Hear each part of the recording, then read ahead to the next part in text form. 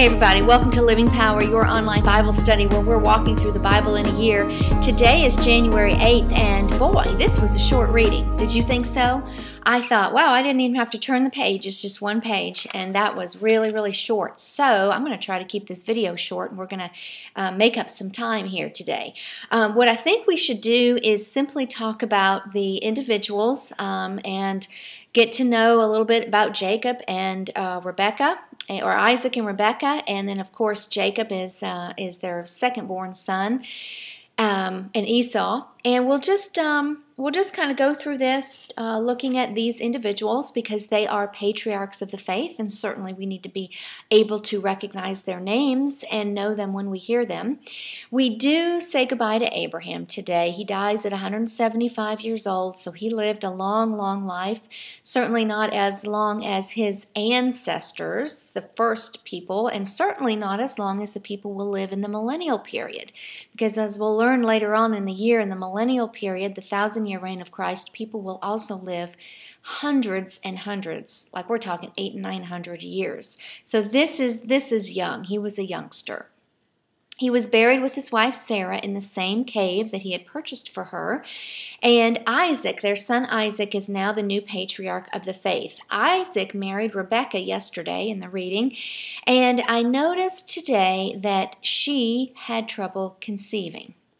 She also needed God's intervention, as did Sarah, to conceive a son. Did you catch how many years they were praying and waiting for a child? They were waiting 20 years for a child. So Isaac was 40 when they got married, but they didn't have Jacob, or Esau and Jacob, until he was 60. So we see over the course of time, Isaac is praying, interceding on behalf of his wife, and finally, in the right time, God's timing is not always our timing, but in the right time, she did come to conceive, and she had twins. We're going to talk about those twins today. So it's important to see that the promised line of the Abrahamic covenant is in place. They did have children, and that Isaac, none of the other children, but Isaac has received all of the inheritance. And remember, in an earlier video, we talked about this concept of dividing and separating. This is a concept that we'll see over and over again in the Bible, and eventually we'll relate it to holiness versus the common, and how we're called to be holy versus common, and what that means, and we're going to get there.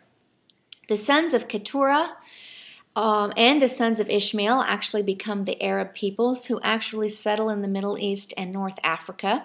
I did notice, I was kind of glancing through these names, but if you're like me, sometimes we read kind of quickly through this lineage list, and I did notice one that I recognized, though, and that was the Midianites.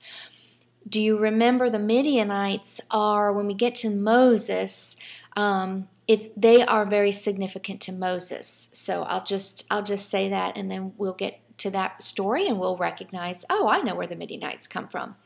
I was wondering today what the difference is between a wife and a concubine in this context. So I did some digging, and here's what I found out. A wife, in order for Abraham to have a wife, there had to actually be a marriage contract. It was called a ketubah, K-E-T-U-B-A-H. I hope I'm pronouncing that correctly. And so when he married Sarah, there would have been a marriage contract, and all the sons that came about from the union of these two were legitimate heirs to the father's household, versus a concubine, which he could have taken a concubine by a simple declaration. She's my concubine now, and the benefit of being a concubine is that you do have the status of being part of the household. So you have a measure of protection, being cared for, that kind of thing. And I suppose you were expected to birth children, but the children that you birth, your sons, have inheritance only if the patriarch, if Abraham, wanted to give them anything. So that is some of the differences between a wife and a concubine. So let's talk about Rebecca. We said that she was barren for 20 years. The covenant promise, though, that God made Abraham really foretold that they would have children, because in order to fulfill the covenant that children had to be born. It was just the waiting. The waiting was probably very, very difficult. When the reading today says that the children in her womb struggled inside of her, I found in some of the study materials that they were actually twisting and struggling with each other in her womb, that it was very odd, and she was like, what in the world is going on here? And that's what led her to pray and inquire of the Lord what's going on. And then he explained to her that you have two nations in your womb. You have the fathers of two nations, and there will be a struggle. And of course, we know that there has been a struggle. We're going to read for weeks about the struggle between the Edomites, which come from Esau, and Israel, which comes from Jacob. Here again, Esau is the firstborn, and he's got hair all over his body. There's actually a condition that I read about where you have an overgrowth of hair. Well, he had it, and he had red hair, and that's how they gave him that name, Hairy. And God told the mom, Rebecca, that Esau, even though he was born first, would actually serve the younger. So watch as the Bible unfolds, the story unfolds. The Edomites do serve the Israelites. Jacob, the second-born son, as he was coming out of the womb, he had grabbed Esau's heel, and that's how he got named the heel grabber. But God said he would be the greater. Jacob, don't miss this. This is so important. Jacob is the patriarch of the 12 tribes of Israel. And Jacob ends up having 12 sons and daughters, but the 12 sons of Jacob are the ones that we're going to be looking at when we study the 12 tribes of Israel. We will be studying him a lot in the next 10 chapters.